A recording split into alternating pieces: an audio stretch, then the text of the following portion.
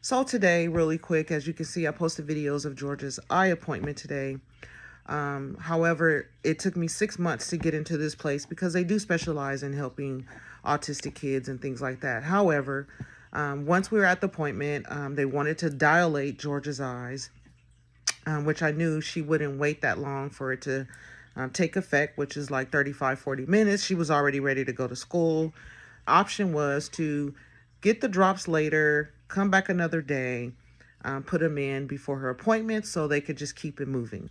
So my problem lies with the receptionist. When I went to reschedule the appointment, she wanted to schedule me 3 months out. And I said, I waited 6 months to get in. I'm not going to wait another 3 months.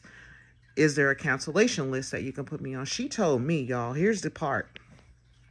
We're in high-end doctor's office. We're busy. And I said, so you mean to tell me you don't have a cancellation list? And she said, again, we're a high-end doctor's office. I don't have time to be calling patients about a cancellation.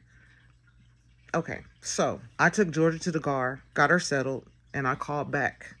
And I told this young lady, I don't care about your high-end doctor's office. I need to speak with your doctor or your manager to let them know the words you use with me, first of all. And second of all, they would not be happy that you are not taking care of me the way they told me I would be taken care of.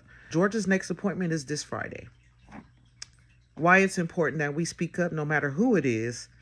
How we feel matters. I just wanted to share that with you guys, to speak up, don't give up, and be your child's voice, because what we want and how we feel matters.